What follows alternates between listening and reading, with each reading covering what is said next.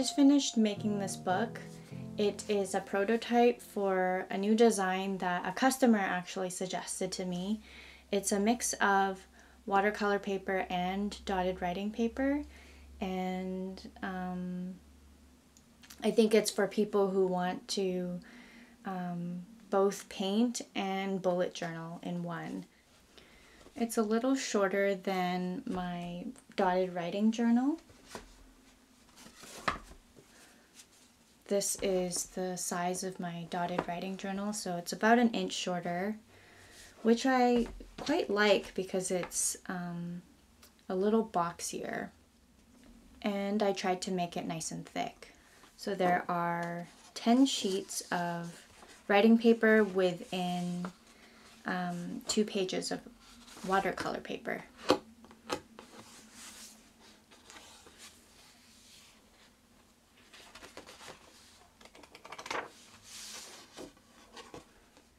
Coptic books are really ideal for painting because they lie flat easily.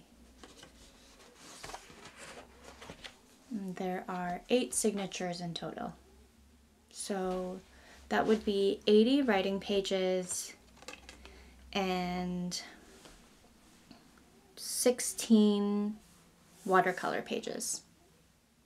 This is going to go off to the customer who suggested it so that they can review it and let me know if they like the design. If they like it, I'll probably make more and list it on my shop.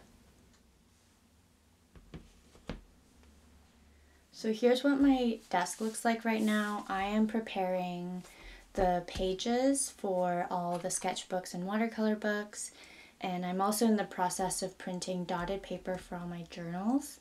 So I'll start with all the Coptic books first, and then I will make the Instax albums later. Seeing these huge colorful stacks of covers makes me excited to put on a sale in October.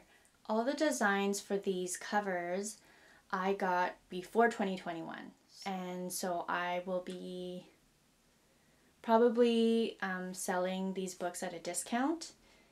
I rarely do sales at all because the time it takes to make books is a lot, and when I do the math it's quite hard to justify discounts, but I really do want to clear my inventory and get these books out there. So I'm really going to hype up these books for October. And then in November, I will probably be making another batch of books with more current papers and new papers as well. I'm going to get back to counting paper and preparing the pages, so I'll probably be folding paper all day.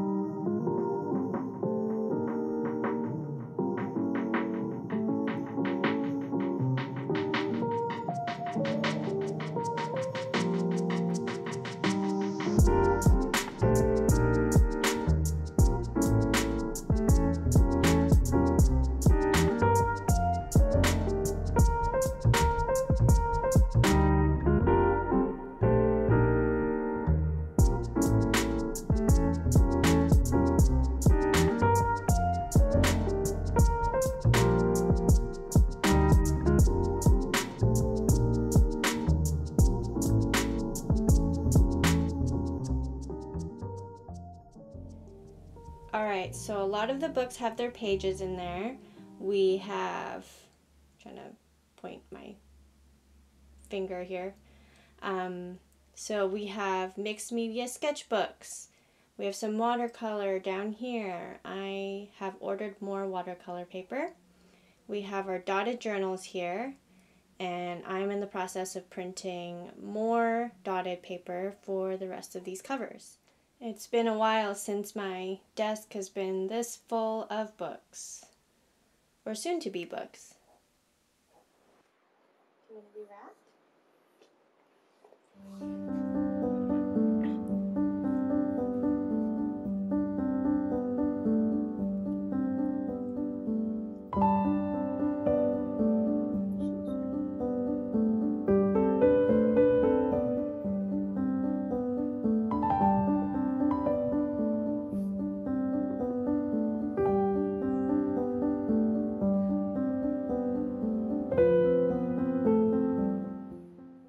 Today is binding day. I have all these books to bind.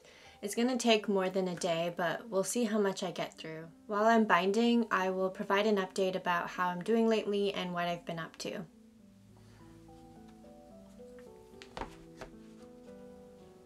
There's a knot in my hair. I ate ice cream in bed last night and some of it fell on my hair. I'll be starting with this dotted journal. I'm happy that fall is here, even though summer in Vancouver never feels like enough. I love September in Vancouver because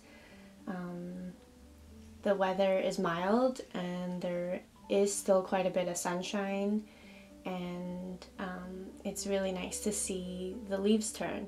One of my favorite things to do is step on crunchy leaves. I find that sound so satisfying.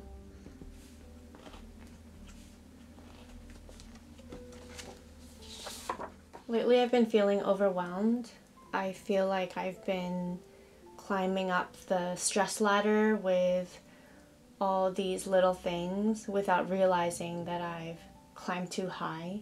For most of my adult life, I've filled it with so much work that I was probably in a constant state of stress and overwhelm. So it's hard to identify when I've gone too far or when I need to stop. I really need to be in tune with my body to know, and when I fill my schedule with a lot of things, I don't have that space. So that's what happened this week. I feel a little out of whack, and that's why I'm glad that I am binding all day today, because it's just one task.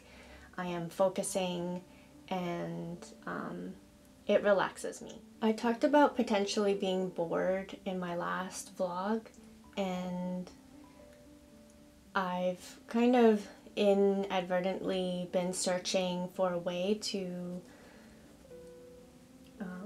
address that boredom, or address, you know, my lack of understanding of what my creative process is.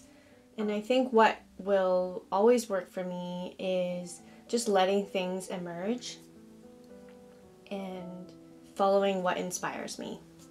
This week I heard an interview of a knot artist that I came across when I was in San Francisco. Her name is Wendy, or Windy, and she creates these massive knot art pieces. I think she gets commissioned by architects and like interior designers of these huge spaces, and she creates these amazing installations. What I took away from that conversation was how well she can talk about her process and how deeply and thorough she can talk about it.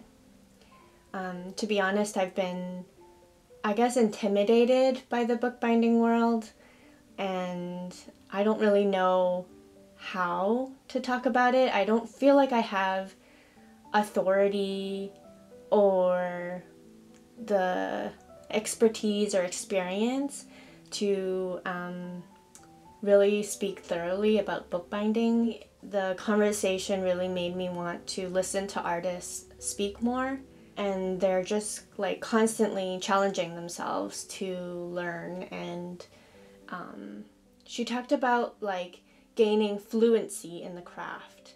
For instance, in her context, she spent a year learning new knots. So with the knowledge and practice of new knots and skills, she's able to add so much more to her art pieces. So I want to gain more fluency in bookbinding.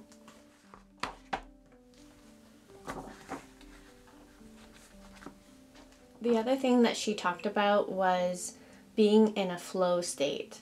So I've thought about this too, and I love being immersed in a project. I'm sure you felt it before, when you're so immersed in a project that nothing else really matters. You're so zoned in, you feel motivated and inspired. You don't feel like you need to distract yourself while you're working on the art. And lately I have been needing to put on Netflix or to put on a podcast so that I can complete these repetitive tasks of folding and gluing and binding. I really do value repetition and learning through repetition. Like now I can probably bind a book with my eyes closed, but I won't do that. Even after I've bound like hundreds of books, I'm still making little tweaks that will strengthen the binding or improve the longevity of the paper. I guess I just want to find more of a balance of feeling like I'm in a flow and being okay with distracting myself sometimes to get through monotonous tasks. Sometimes I have this nagging feeling that there's something so much bigger that I'm going to create and I'm going to venture into, and I don't know what that is yet. I feel like something happens when I start searching and I start to wonder, what's next for me, or what else can I create and put out there. And I've really enjoyed being in this space of not knowing and being in a place where I can receive, whether it be inspiration or collaboration or just letting things and ideas emerge within me. So yeah, it really feels like my creative process is cyclical. I'm not actually getting very much done by talking to you all, so I'm going to switch angles so you can watch me bind, and I hope you enjoy watching me make books.